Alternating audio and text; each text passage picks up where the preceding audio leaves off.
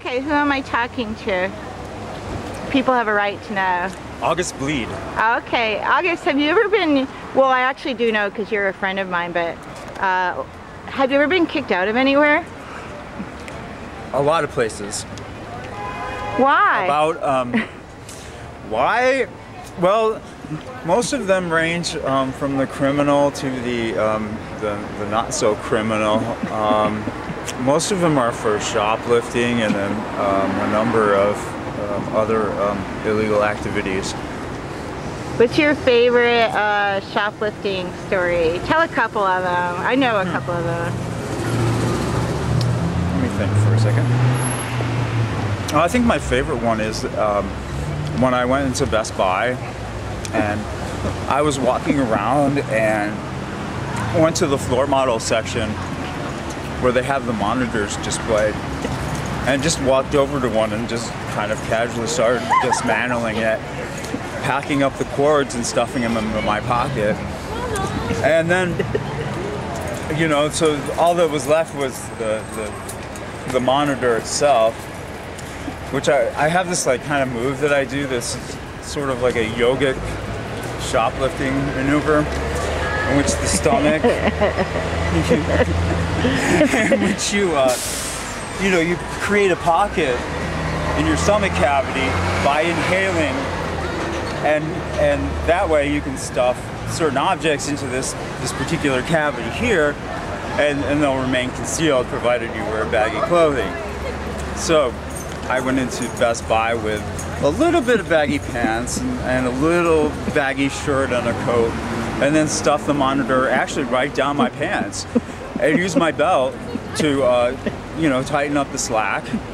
And I walked out, and as I was walking out, the security guard started looking at me funny, because at this time the monitor's kind of sticking up at right here, and it's starting to fall out. Apparently my yogic maneuver wasn't working quite as well as it normally had with smaller objects like books and, you know, other things. So I started leaning over and feigning stomach pains as I was walking through the security detectors, and I made it past them beautifully. They didn't say anything. Do you feel bad about it? Do I feel bad? Not for places like, you know, Best Buy and, you know, all the big chain stores. No, I don't feel particularly bad about that. No. Yeah. Let's see. What about, how many times have you been banned or arrested in San Francisco? About probably 80 times now. That's not good. That's pretty good. There's a lot of places that I forget that I've been arrested, well, that I had been arrested in before, which is the cause of subsequent arrests. Yeah. Because I would forget that I've been 86 out of one place in particular. Yeah. Go back and carry on, you know, some kind of shenanigan at the same place, and then they'd kick me out again. And I insist that I had never been there before, but then they'd usually have some kind of documentation that they drag out and show me as proof that I'd actually been there before. The Wall of Shame also? Well, actually, there are several notebooks of shame as well in the Bay Area.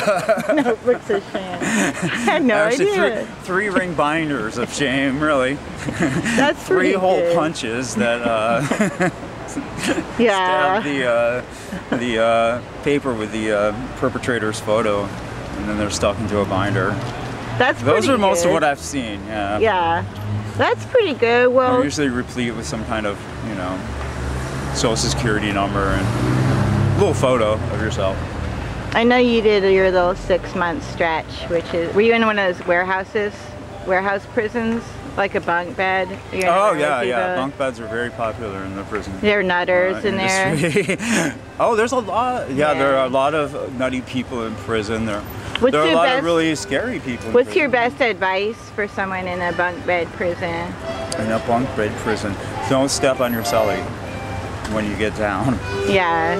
It's very important. Don't step on them. Don't step on them. I would say fold up your mind, fold up your personality. No, I think the most important thing when you're dealing with bunk beds is don't step on your celly when you're trying to get down from the bunk bed. Motherfucker! That's the cause of a lot That's of pretty problems. good advice. And then, oh, I don't know. So we're gonna go to dog-eared books. And I know you'd never steal from dog-eared. No, never. Don't tell Alan. Hi. Good. Don't tell Alan. Oh, Alvin. That was before I knew Alvin, so it doesn't really count. No, it doesn't He count. used to follow me around the store though and try to catch me. We never do it. Virgin? Yeah, you can. So I'm like, what? Okay, so Alright, tell me your name. my name is Mike, but I go by Chicken Man as well. Okay. Alright. Have you ever been kicked out of anywhere? Yes, I've been kicked out of a club called the Europa Nightclub in Greenpoint, Brooklyn. Well, it's really loud here. Yeah, should we do it the other way? Yeah, let's do it the other. Is it all the buses passing by? Maybe we should go inside. Should we? Okay, so now, okay, what's your name and have you ever been kicked out of anywhere? My name is Mike, and I go by Chicken Man as well.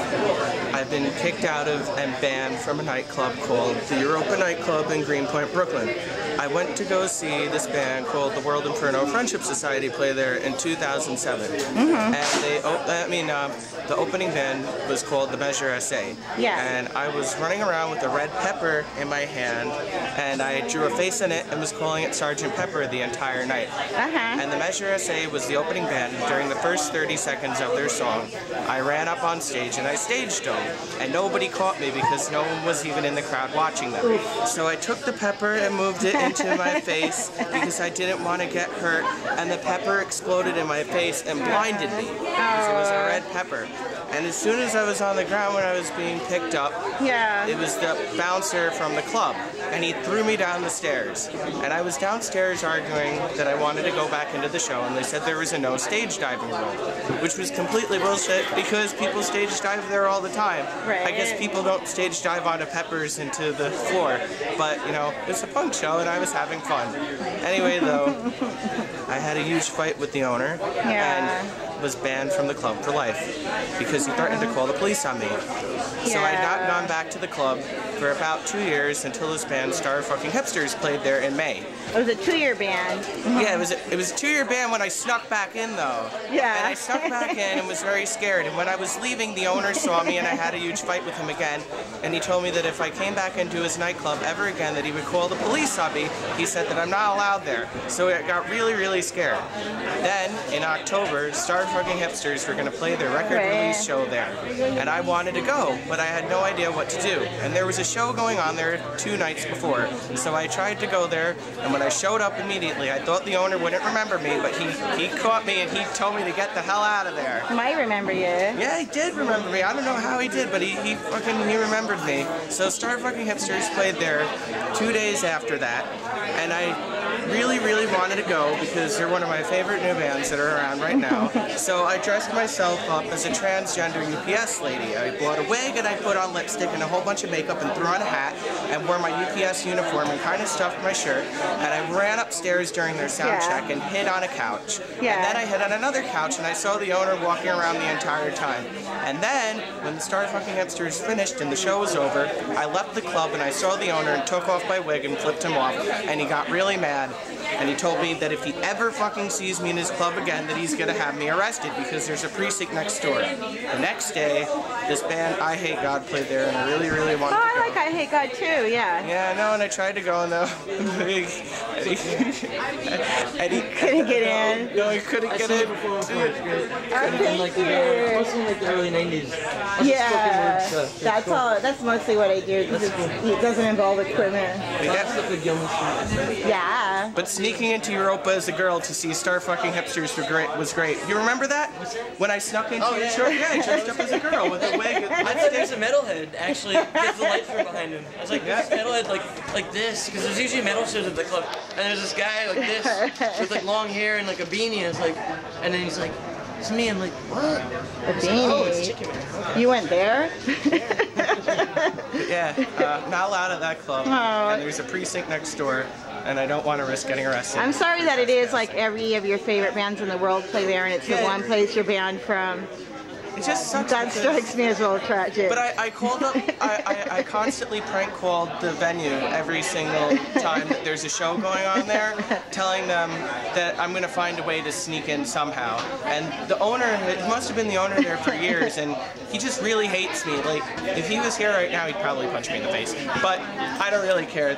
I mean, the venue sucks. The bands that play there are really good. They should find a new venue to start having punk shows at, but there's not that many places to have shows at in New York, really. I need more that are like venue-wise, because the Knitting Factory shut down.